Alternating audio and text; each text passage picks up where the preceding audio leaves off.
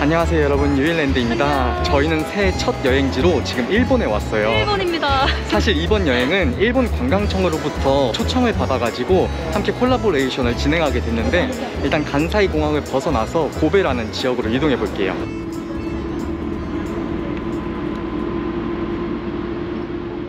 빵 맺었어. 이거 뭐야? 뭐야 저거? 뭔가 오랜만에 오는 아시아 국가여서 그런지 조금 설레. 근데 여기 분위기는 완전 서양식인데? 그런가? 여러분, 저희가 알아보니까 여기가 기타노 이진칸 거리라고 옛날에 실제로 외국인들이 거주했던 곳으로 아직까지도 서양식 건축물들을 볼 수 있다고. 왠지 그 뭐냐 유럽 국기가 진짜 많아. 그치? 그리고 건물들이 확실히 나는 일본 느낌이 아닌 것 같았거든. 좀 외관이. 여러분, 그리고 진짜 신기한 게 일본 이거 뭐였지? 하수구는 이렇게 지역 명이 이렇게 적혀 있어요. 너무 예쁘지 않나요? 근데 이게 그럼 다른 지역은 다른 곳이죠?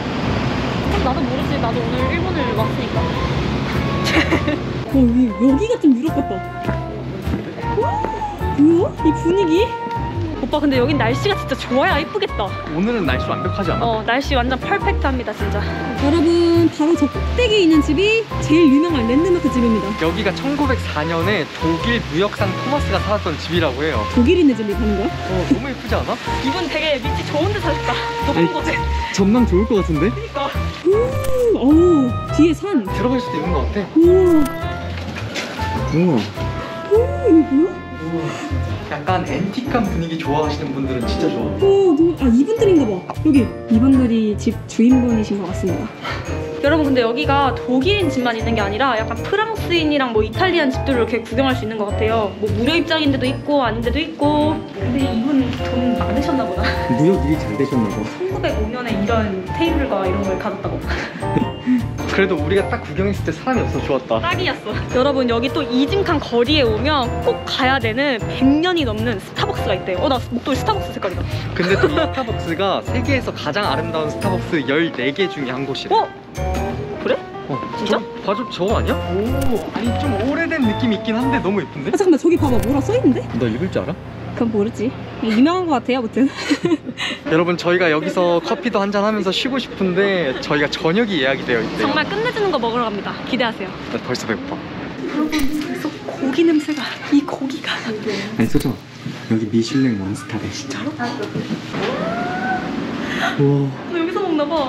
너무 고급진 거 아니야? 대박. 너 일본어 좀 하자. 이것만 하자. 깜빡이. 지금 나 음식 먹을 때 이렇게 떨리는 거 처음이야.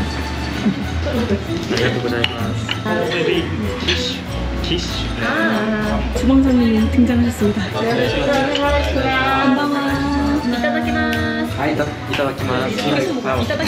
이따다키마스. 고기가 되는 동안 이거부터 먹으라고? 여러분 이게 우유로 만든 두부여가지고 되게 물캉물캉해. 쫀득쫀득해. 오렌지のソース効いてますので 맛있다고 어떻게 해야 돼? 오이시. 오이시.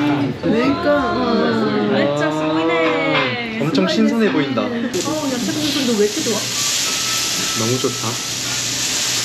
방금 같은 생긴 건가? 곤약이래, 곤약. 곤약이래? 아니 아직 고기는 구워지지도 않았는데 왜 김치? 같이 야채랑 먹어도 좋을 것 같아. 무슨 또 특별한 소스가 있나 봐. 맛있겠다. 아리가또 고자이마스. 곤약이 제일 궁금해. 너무 쫄깃쫄깃해. 이건 진짜 요리인데? 예술인데? 사심 와. 여러분, 저희가 먹는 소가 고베규인데 2살밖에 안 된 데다가 우수상을 받은 소래요. 글쎄 뭐길래 상을 받지? 좀 미안하긴 한데 이거 보면 다시 난 안 미안. 군침 돋아. 와, 이거 맞아 진짜?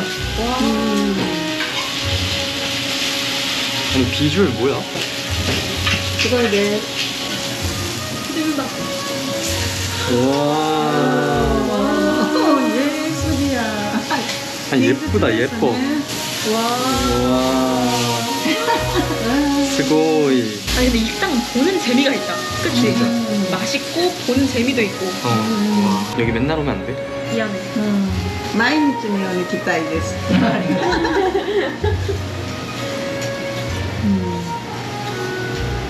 아, 튀김 마늘. 와우. 튀김 마늘.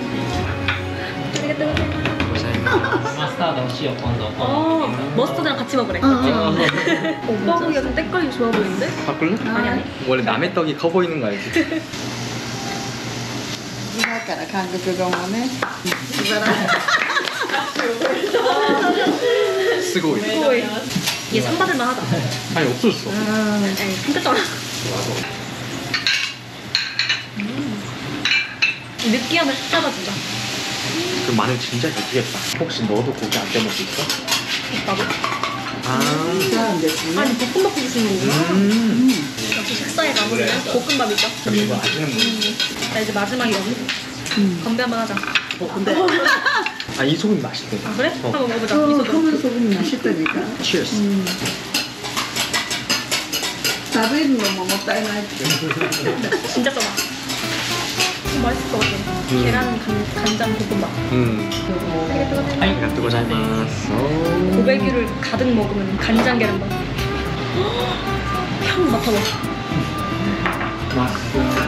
맛있어요. 이렇게 중간 사이사이에 고베유가 있어요. 이렇게.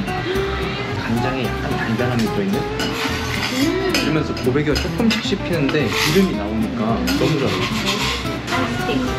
이야야. 땡큐.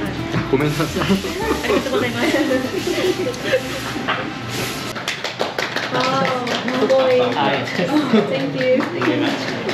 아리가또 고자이마스. 여러분, 저희는 너무 맛있게 먹었고 또 고베가 이제 항구 도시로 이제 야경이 유명해요. 그래서 거기에 이제 유람선을 타러 한번 가볼게요. 짜잔! 여러분, 저희가 오늘 탈 크루즈는 바로 this one. 일본어로 뭐지? 고래. 고레오에 고레데스. 와, 예쁘다. 근데 난 되게 조금만 배 탈 줄 알았는데 이거 되게 큰데? 상상 이상인데 규모가? 여러분 무슨 무도회장 같아. 여기가 로비라는데 실내도 장난 아니다. 와 대박이다. 저기 보면 레스토랑 같은 거 있는 것 같아. 소코 레스토랑. 하이, 네, 아무리 너소쿠 드라이. 스고이. 하이. 아, 이렇게 옥상도 있구나. 여기 시드니 아니에요? 와, 야경 너무 예쁜데? 와, 끝내준다 이거. 이제 출발하나 보다. 근데 여러분, 사실 저기 건물 중에 고베 포트타워라고 고베 랜드마크라고 불리는 야경 유명한 곳이 있는데 저기 아쉽게 공사 중이에요 지금. 내년에 오픈 예정이래요. 아, 진짜? 까비. 여러분, 아무리 일본이라 해도 밤에는 정말 춥습니다. 정말. 쌀쌀하다 진짜. 여러분 여기 계신 손님들 되게 막 꾸미고 오셨는데 우리 둘이 뭐야? 아니, 난 진짜 꾸민 건데. 최선을 다해서 꾸민 거야. 라이저고 됐어. 여러분, 또 1층으로 가면 실내에서 야경을 구경할 수 있는 곳이 있다고 하거든요. 음료 쿠폰을 받았습니다. 이걸로 닦아먹을 수 있어요. 곤방와. 아, 여긴 분위기가 또 뭐야? 수정, 이렇게 여기서 앉아서 야경 볼 수도 있나 봐. Can I get drink? 아, 또 메뉴가 있나 봐. 오. 잠깐만. 다 일본어네. 코히티 아, 고이티. 커피랑 티. 망고 맹고. 맹고. 오케이. 투 맹고. 너도? 이치 니 맹고. 아리가또 아리가또 고자이마스. 잘했어. 그래도 뭔가 소통이 되긴 된다. 와, 이런 것도 있고 좋은데? 그러니까. 와. 아리가또 고자이마스. Cheers 해야지. 몇 번 하는 거야? 아우, 마트에서 사면 망고 주스. 근데 좀 멀줄게. 빨리 줄게. I watch you as you drive. Do you know I'm looking? And I can't help but smile. Do you know how much I love you? You put my favorite song on. I put my feet up. And we just sing along. And I can't help but feeling. 확실히 같은 아시아 국가여서 음식 같은 게 다양해. 그치? 맛도 딱 입맛에 맞고. 그리고 난 엄청 고기파잖아. 아침인데도 고기가 너무 많아. 아무튼 여러분, 저희는 오늘 밥을 다 먹고 미야다이쿠 공방이라고 성이나 사원을 전문적으로 건축하는 목수의 공방에 근데 나 가본 공방 거야. 처음 가봐, 태어나서. 나도 공방에 가본 적은 없는 것 같은데. 수정 잘 잤어? 아, 그걸 왜 찍어? 아니, 차만 타면 자네? 왜 이렇게 졸리지? 하지메마시테. 여러분, 저희는 방금 히메지에 있는 미야다쿠 공방에 도착을 했는데 와, 이거 봐봐. 기계들이 엄청 전문적인데? 나무 냄새가 나. 직접 작업을 하고 계시구나. 잠깐, 이걸 손으로 다 하나하나 하시는 거야? 와 여러분 이 뱀이랑 거북이야 이거?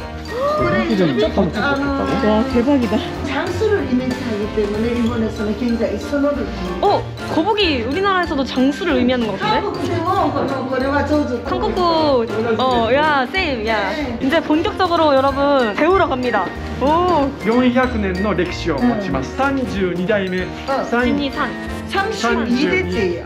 32대? 아니 나는 음식점에서 5대, 6대 이런 건 들어봤어도 32대는 32대는 내가 32대 손이야. 내 상. 또 그래? 또 그래. 10년 동안 수련공을 한 사람이 이 하필을 받습니다. 아. 실제로 작업할 때는 이 옷을 입지 않고요. 큰 이벤트를 할 때라든가 오늘같이 손님 오신다든지 할 때 이게 제복으로 입는 거예요. 왠지 오늘 되게 깔끔하게 오셨어. 너무 멋있으신데? 一人一人違います 히토리. 딱 한 번은 는데 한 번. 오케이 히토리. 영광이네. 가볍고 좋네요. 특검 날것 같아 이렇게.